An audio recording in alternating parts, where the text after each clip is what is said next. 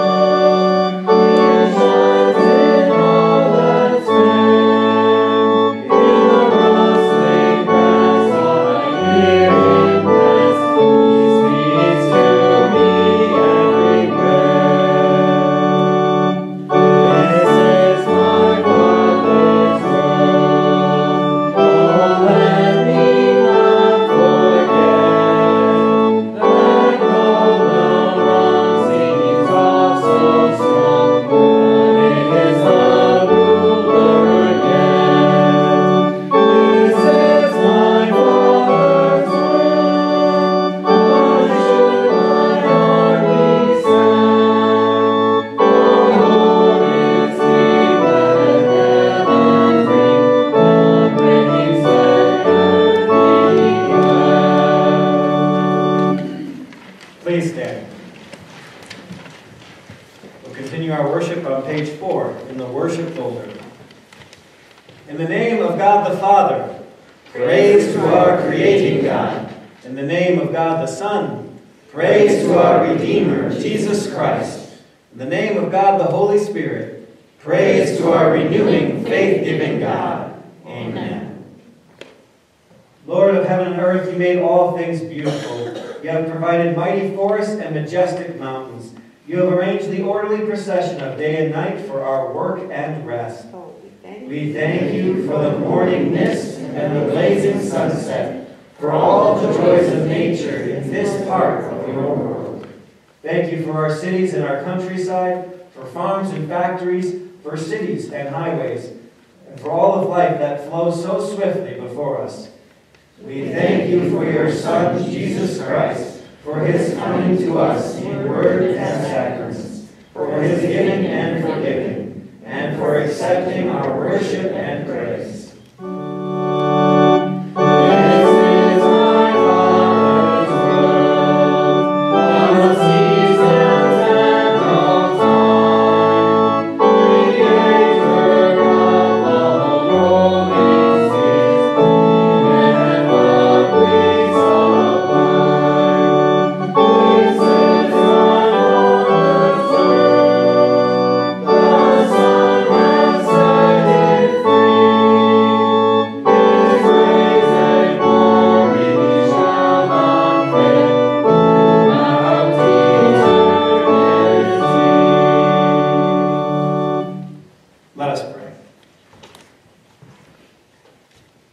God, our refuge and strength, have mercy on your church as we come in prayer before you.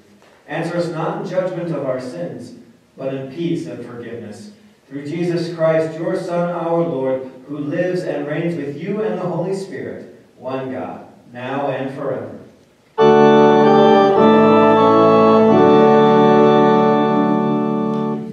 You may be seated.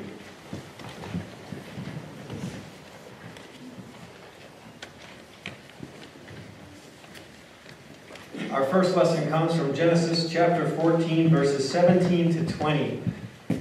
Bring up this small little portion from Genesis chapter 14 because it's going to relate to our second lesson and the overall idea of Jesus being our merciful and great high priest. There's this somewhat insignificant, you would think, or maybe random character who appears in the life of Abraham, and his name is Melchizedek. Well, what we need to know is from here. He's a priest of the God Most High. He worships with Abraham, and that'll help us as we go into our second lesson from Hebrews. But let's hear now from Genesis chapter 14. After Abram returned from defeating Kedorlaomer and the kings allied with him, the king of Sodom came out to meet him in the valley of Sheba, that is, the king's valley. Then Melchizedek, king of Salem, brought out bread and wine. He was priest of God Most High.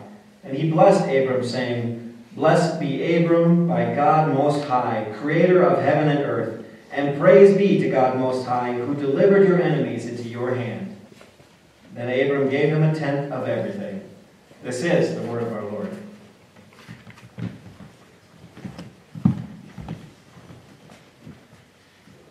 Today's second Bible reading comes from Hebrews chapter 5, reading verses 1 through 10. Jesus is greater than any priest, than any human priest could ever be. He is a priest forever in the order of Melchizedek. We hear, every high priest is selected from among the people and is appointed to represent the people in matters related to God, to offer gifts and sacrifices for sins. He is able to deal gently with those who are ignorant and going astray. Since he himself is subject to weakness, this is why he has offered sacrifices for our own sins, as well as for the sins of the people. And no one takes this honor on himself, but receives it when called by God, just as Aaron was. In the same way, Christ did not take on himself the glory of becoming a high priest. But God said to him, You are my son. Today I have become your father. And he says in another place, You are a priest forever in the order of Melchizedek. During the days of Jesus' life on earth, he offered up prayers and petitions with fervent cries and tears to the one who could save him from death, and he was heard because of his reverent submission. Son though he was, he learned obedience from what he suffered, and once made perfect, he became the source of eternal salvation for all who obey him, and was designated by God to be the high priest in the order of Melchizedek. This is the word of the Lord. Please stand to sing the Alleluias.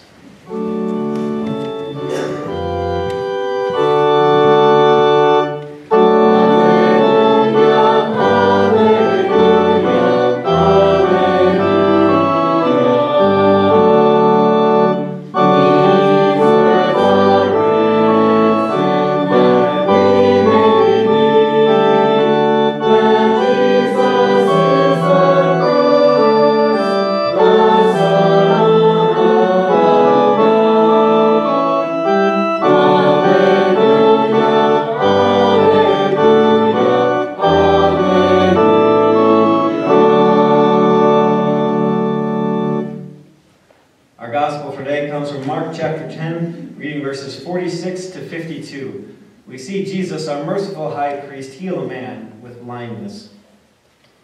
Then they came to Jericho. As Jesus and his disciples, together with a large crowd, were leaving the city, a blind man, Bartimaeus, which means son of Timaeus, was sitting by the roadside begging. When he heard that it was Jesus of Nazareth, he began to shout, Jesus, Son of David, have mercy on me. Many rebuked him and told him to be quiet. But he shouted all the more, Son of David, have mercy on me. Jesus stopped and said, Call him. So they called to the blind man, Cheer up, on your feet, he's calling you. Throwing his cloak aside, he jumped to his feet and came to Jesus. What do you want me to do for you? Jesus asked him. The blind man said, Rabbi, I want to see. Go, said Jesus, your faith has healed you. Immediately he received his sight and followed Jesus along the road. This is the gospel of our Lord. Praise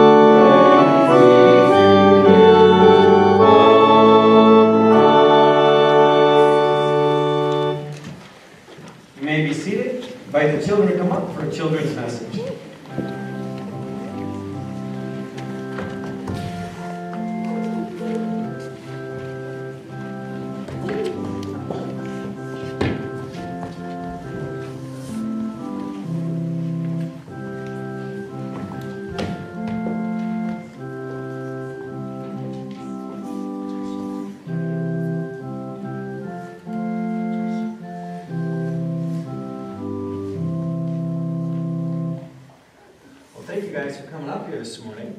So, you guys are all tech savvy and young, so what do I have today? A phone. It's my phone, right? My smartphone.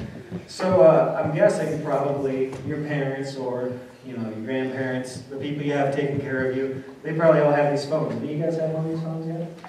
Nope. No? Yeah, no, you don't. But, how often do you think I should get a new phone? Not very often. Not very often? Like, when should I get a new one? Like when it starts to fall apart. Like when it starts to fall apart? That's pretty good. When When it's not working. it's not working anymore? Or when it freezes and it doesn't come back to unfreeze. Okay, yeah, so if maybe you got a problem with it, do you know there's some people who sign up just to get new phones every single year? Because technology is always changing. You always want to get something that's better, something that works a little faster, something that holds a little bit more information.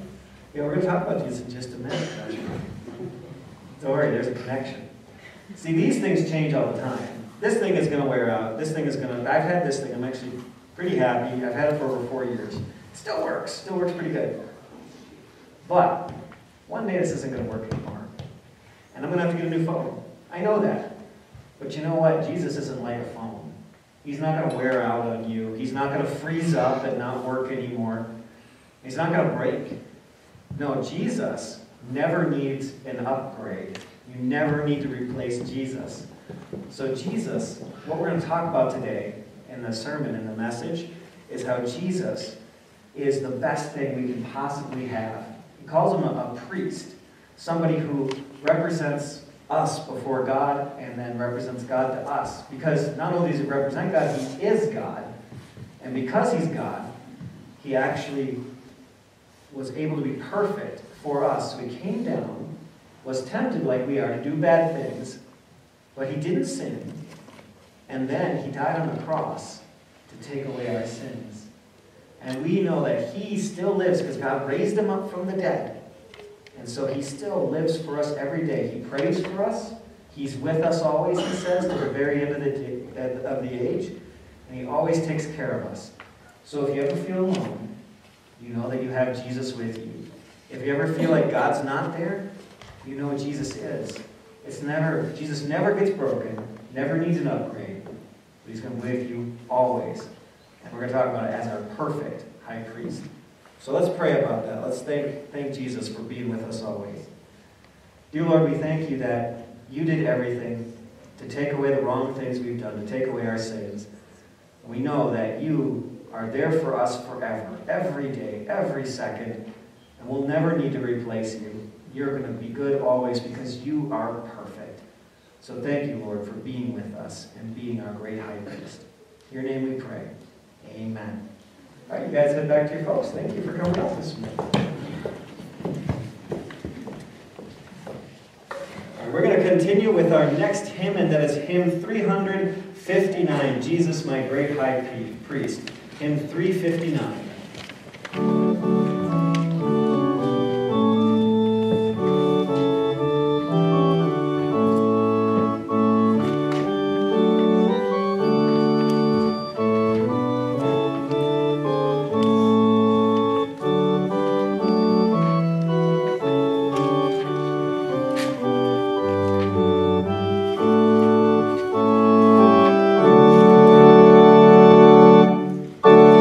Jesus.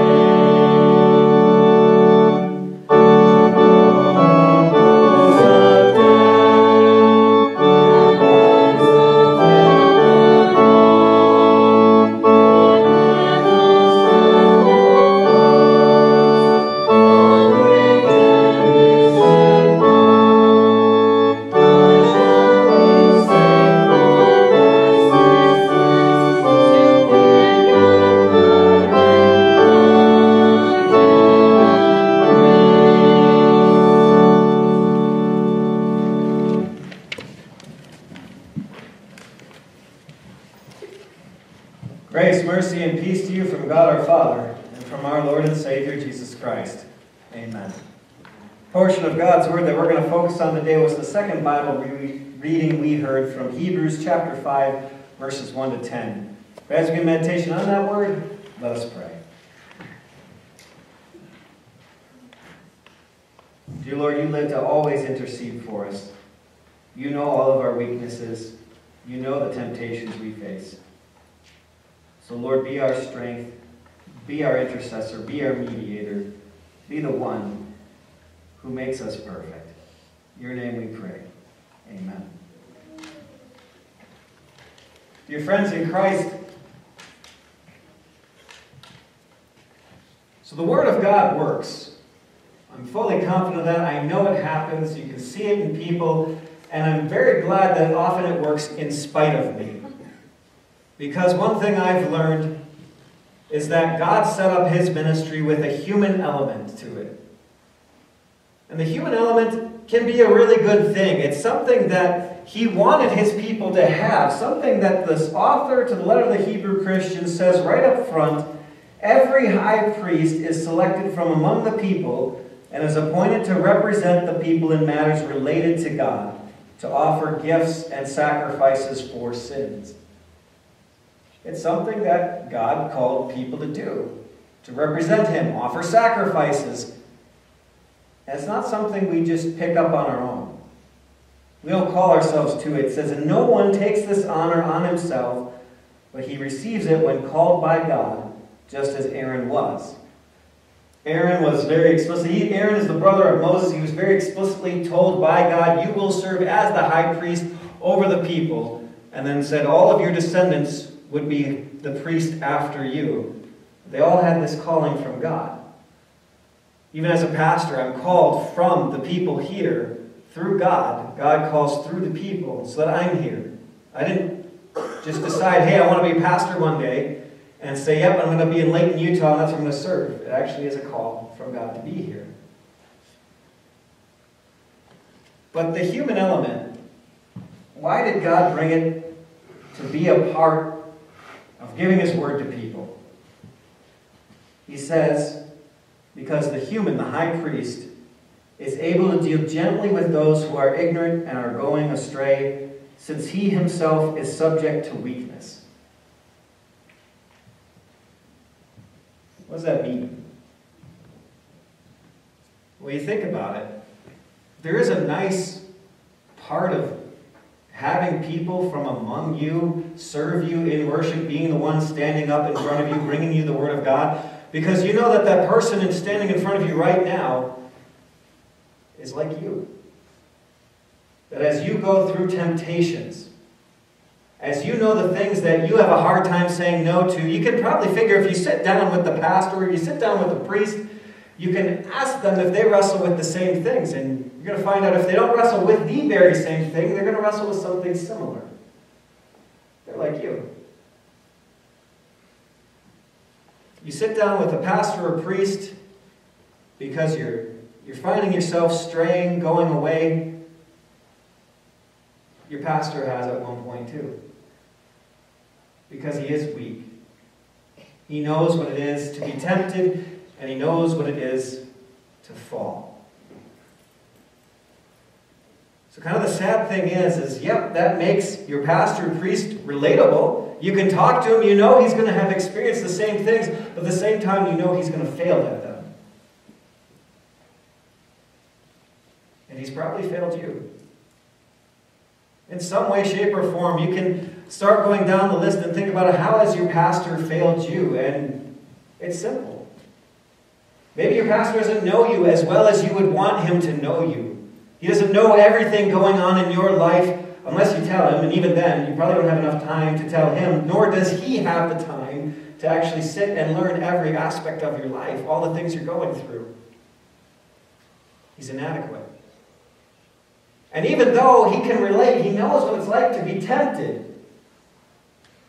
He may not be tempted the way you are tempted. He may be able to step back and say, yeah, that's hard, but I've never been there. I haven't experienced that. Your pastor has a limited amount of time. So as much as I know that I'm on call, as much as he wants to be there for you, maybe he's just not. Maybe something came up. Maybe he's out of town, but he's not there for you.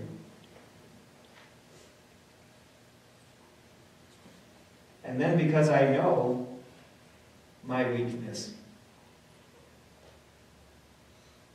means that I've sinned, and I've probably sinned against you.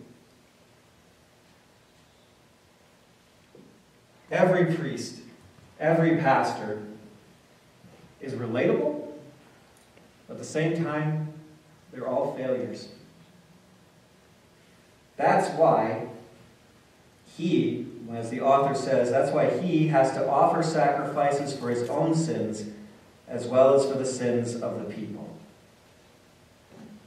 Because quite frankly, you need someone better. You need someone superior. And the question is, where are you going to find that? Well, it's found only in Jesus.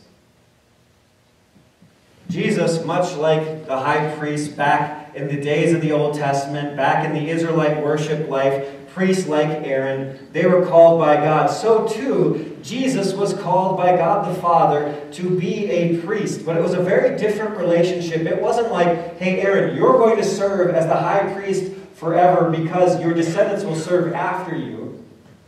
But it was coming to Jesus and saying, you're my son. Today I become your father.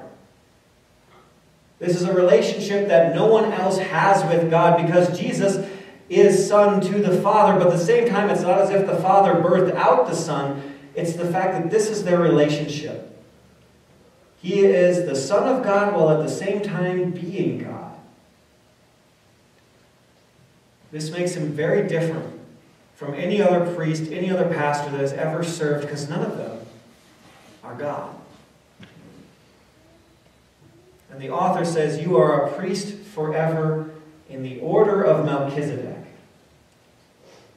So we're going deep on this one today. This is something that is not brought up a whole lot in the Bible. There are just 2 references in the entire Old Testament, all 39 books of the Old Testament, where the name Melchizedek comes up. One is the one that we heard, quoted from Psalm 110, a psalm written by King David around about 1000 BC, where he says, you are a priest forever in the order of Melchizedek. And then there was the Bible passage we heard in our first lesson today from Genesis chapter 14. Happening during the life of Abraham, around about 2000 BC, before God has even set up this whole Levitical priesthood, this whole way of worship. People knew God, people worshiped God, but not in the way that priests were set up yet. So this Melchizedek, he's interesting because there's so little we know about him. He just kind of appears on the scene. He's right there with Abraham. Abraham just won this great battle against these kings, Chedorlaomer and those who were allied with him. And then comes Melchizedek, priest of Salem, or king of Salem, priest of God Most High. Just out of nowhere. We don't know where he's from. We don't know where he was born. We don't know when he dies. He's never brought up again in the entire account of Abraham. He's just there. And he worships with Abraham. Blesses Abraham. Says that God has given you the victory. God has taken care of you. May God Most High continue to bless you. They worship together. Abraham even gave him an offering, a tithe. We never hear about Melchizedek again until David brings him up. You are a priest forever in the order of Melchizedek. So then the author of the Hebrews picks up that same idea, and because he is writing inspired by God, he connects it all for us. There's this priest, there's this earthly representative, this human, who was priest of God Most High, but he wasn't a priest like all the other priests you have come to know. All the other Levites that had come and gone, because they are weak. You know their weakness. You know they have sinned. You know they sinned because they died. The wages of sin is death. So here comes a different priest. A priest we don't know his beginning. We don't know his end. Like God. God has just always been. He doesn't have a beginning. He wasn't born one day and then lived to another point and then died. From everlasting to everlasting, you are God. No beginning, no end. So Jesus comes not as a priest from the line of Aaron, the line of Levi, but as a priest in the order of this Melchizedek person. A priest that lives forever. This is different. This is new. To have a priest that doesn't eventually die on you, doesn't eventually leave on you, but in fact lives forever, this is something completely different. This is actually exactly what we need. We need someone who lives forever. We need someone who never runs out of time, who never leaves tasks unaccomplished, and that's what Jesus did. See, the Levites, they died. Aaron died. Your pastors die because we're sinful people. But Jesus, he lives forever. And he serves as our high priest.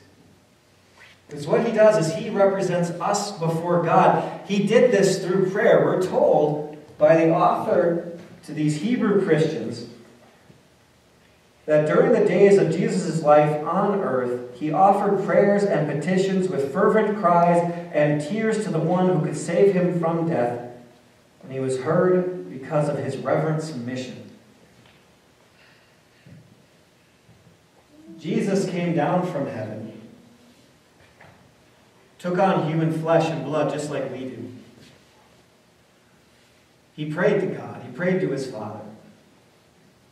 And yet you have to keep that kind of weird, different aspect of he is God, but he's also praying to God.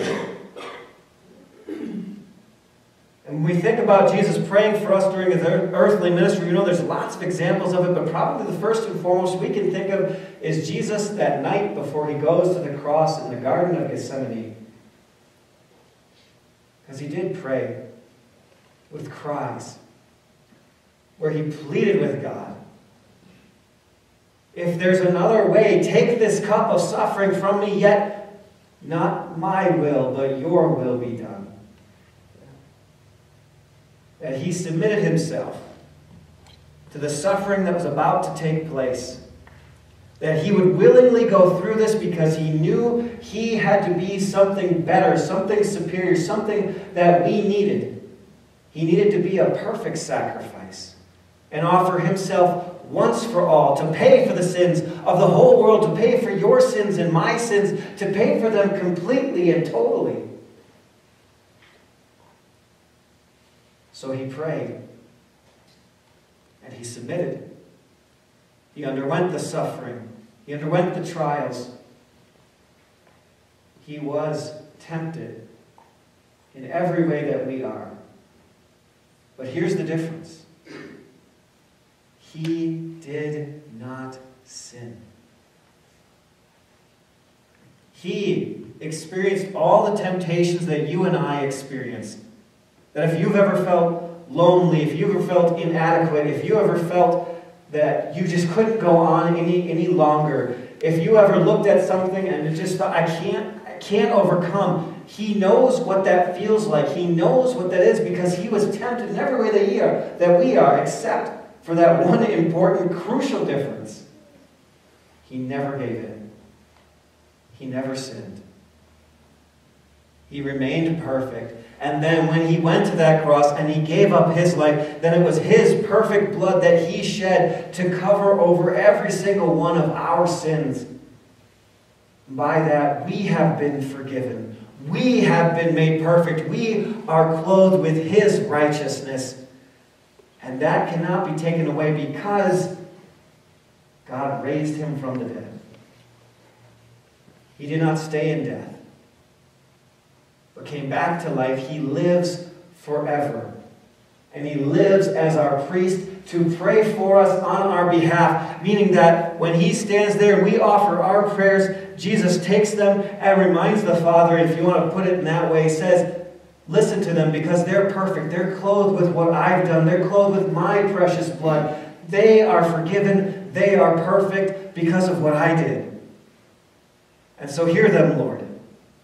Answer them. Take care of them.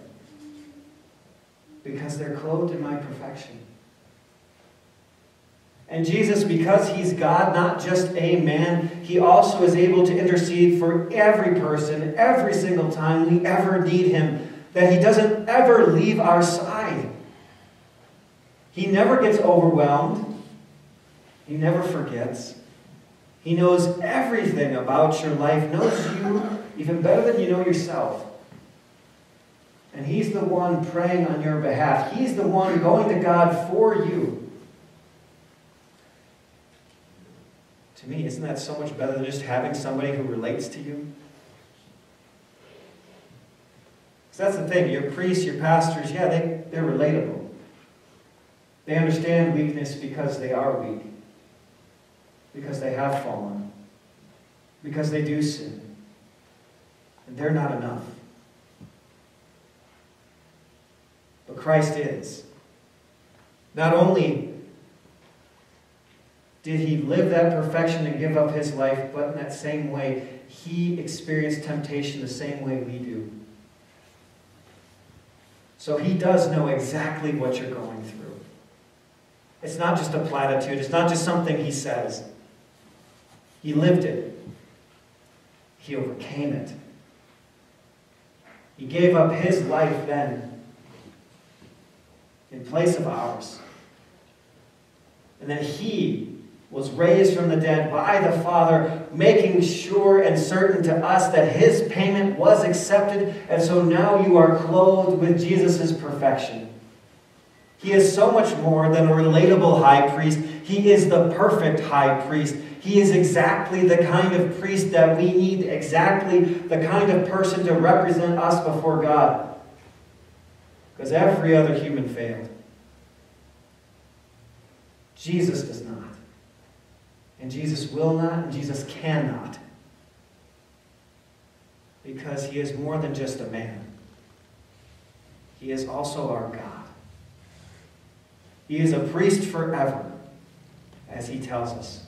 Always living to intercede for you. Always living to take care of you. Always living so that you can know without a doubt where you stand with God. That you are forgiven. That he is going to take care of you. That he is going to pray for you. We have the perfect priest, Jesus, our great high priest. May we always go to him and seek him, because he will never fail us. Amen. Please stand. The peace of God, which transcends all understanding, will guard your hearts and minds through faith in Christ Jesus. Amen. Let's confess our Christian faith singing the Creed hymn that starts on page 8 and goes on to page 9.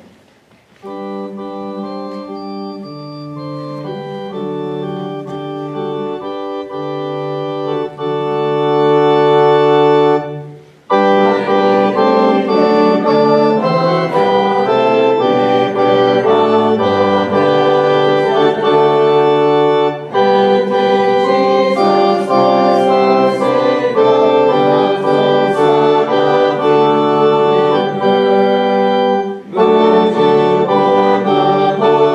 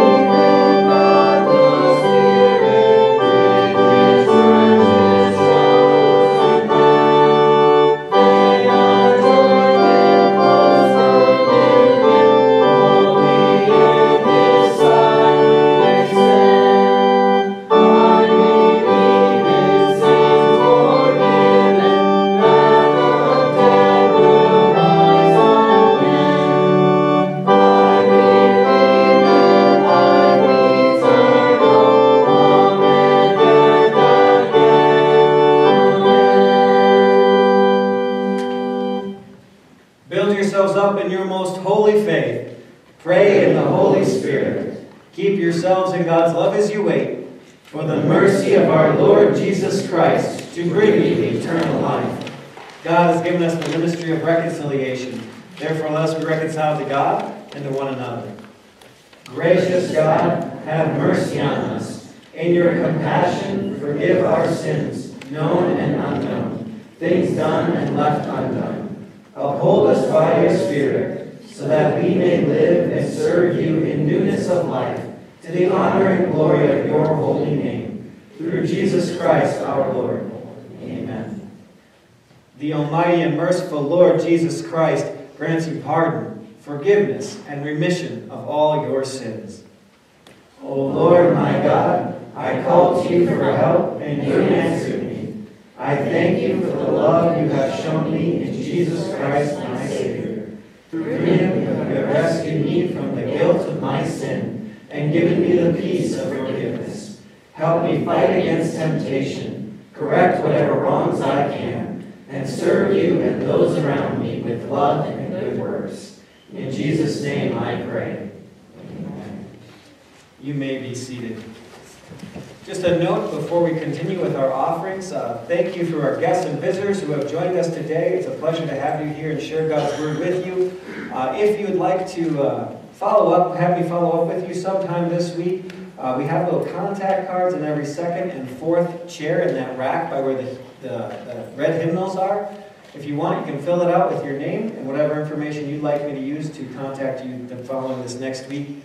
You can hand that in the offering plate as it comes around, or you can give it to me at the end of service today. So with that, let's continue our worship by gathering our gifts and offerings to our Lord.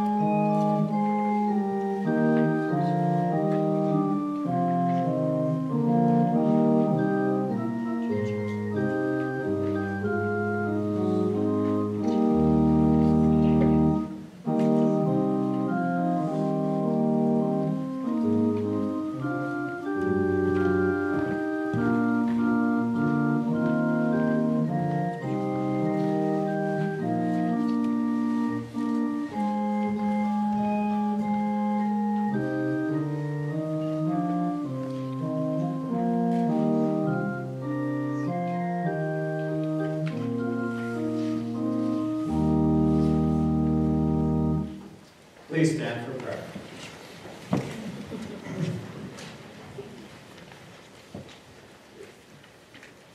Lord Jesus Christ, we marvel at your great humility for leaving your heavenly throne to walk the way of the cross as our substitute and as our great high priest.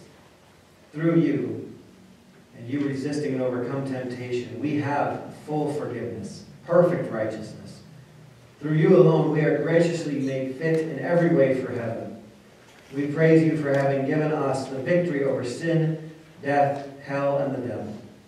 God saved you from death by raising you from the dead, so that now you live to intercede for us always, to be with us always.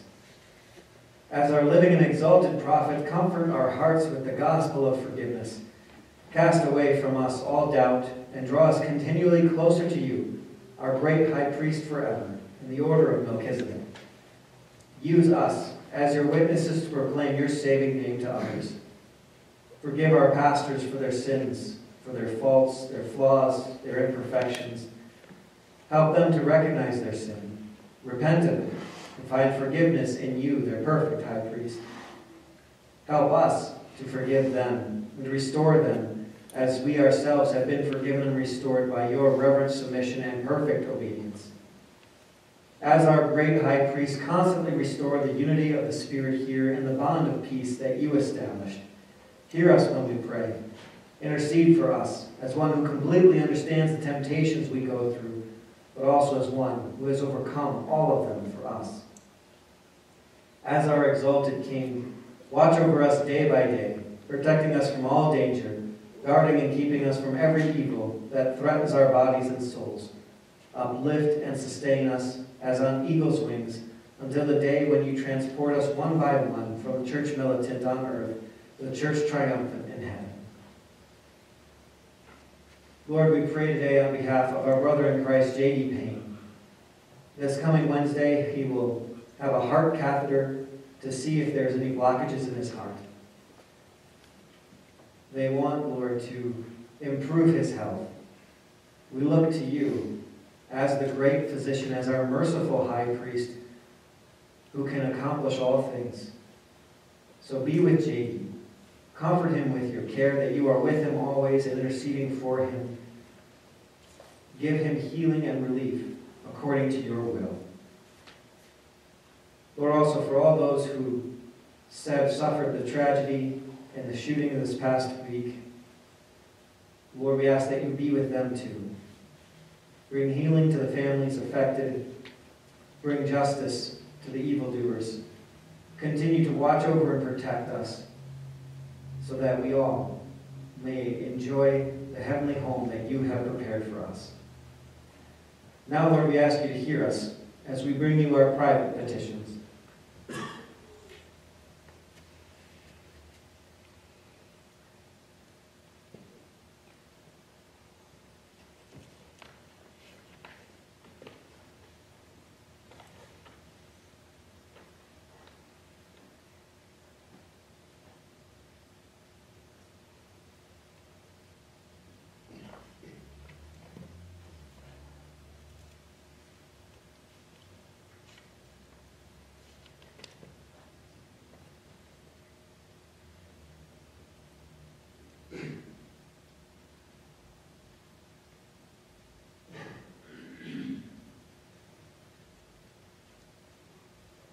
Great High Priest, hear and answer all our prayers, according to your good and gracious will. And hear us now also as we pray the prayer that you have taught us. Our Father, who art in heaven, hallowed be thy name. Thy kingdom come, thy will be done, on earth as it is in heaven. Give us this day our daily bread, and forgive us our trespasses, as we forgive those who trespass against us. And lead us not into temptation, but deliver us from evil. For thine is the kingdom, and the power, and the glory, forever and ever. Amen. Brothers and sisters, go in peace, live in harmony with one another, and serve the Lord with gladness. The Lord bless you and keep you. The Lord make his face shine upon you and be gracious to you. The Lord look upon you with favor and give you peace.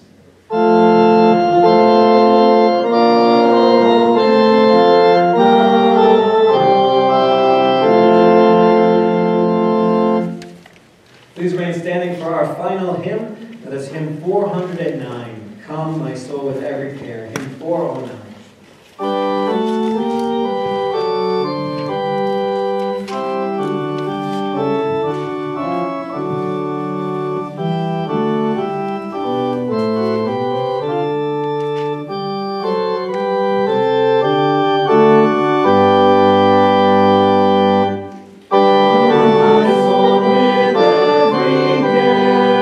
Jesus loves to answer prayer.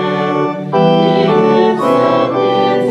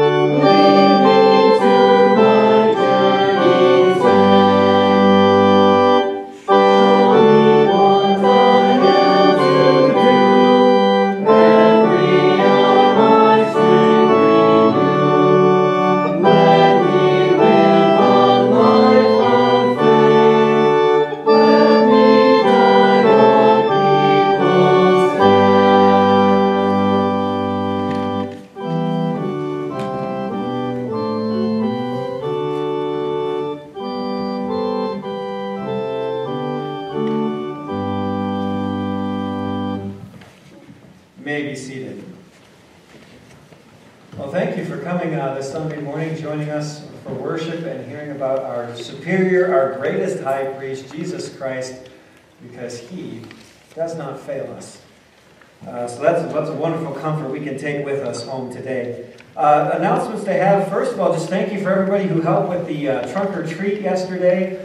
We had about 250 people come through, so I think that's our highest trunk or treat yet to date. So that was very wonderful. Thank you all for coming, helping, and supporting that.